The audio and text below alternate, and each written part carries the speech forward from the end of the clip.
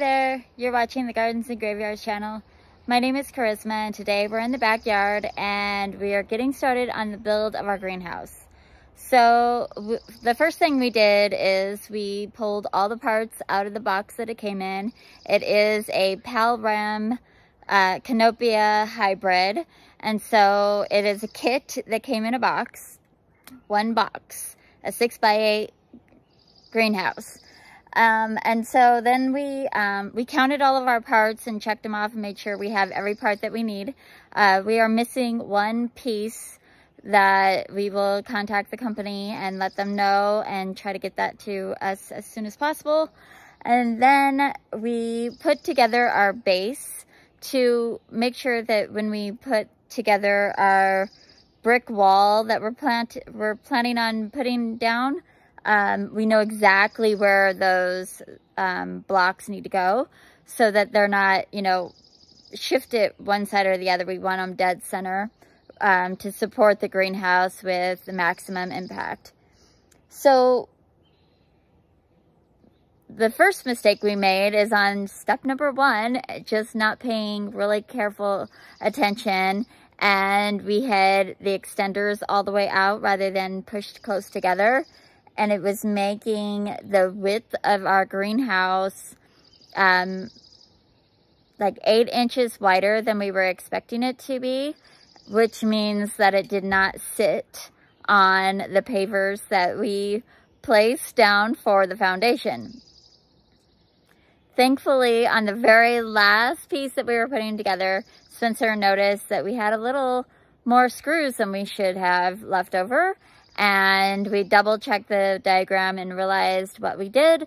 So we went back and shifted all of those over and put in all the extra screws. And now it's exactly how it's supposed to be. And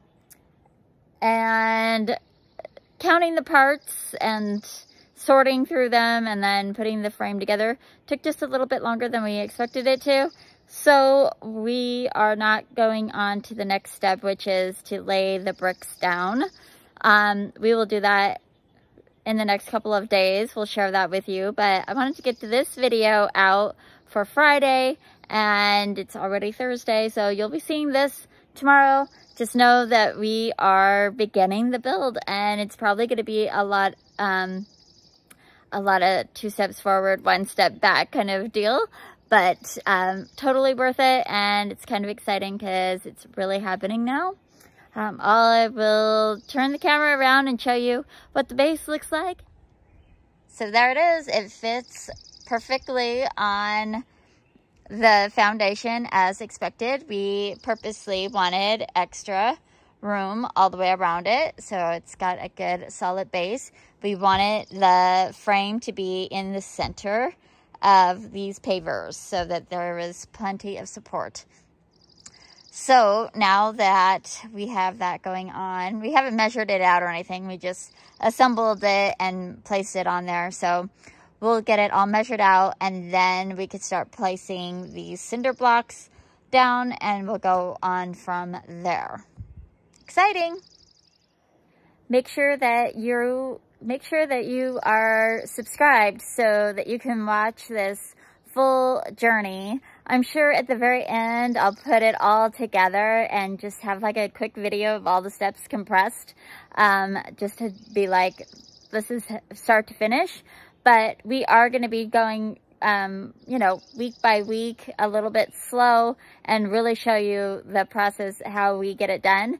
And you could see how it's, we're just homeowners. It's a DIY project, and we're doing it, after we get off work and when we feel good and it's not raining and it's not too hot and all that kind of stuff.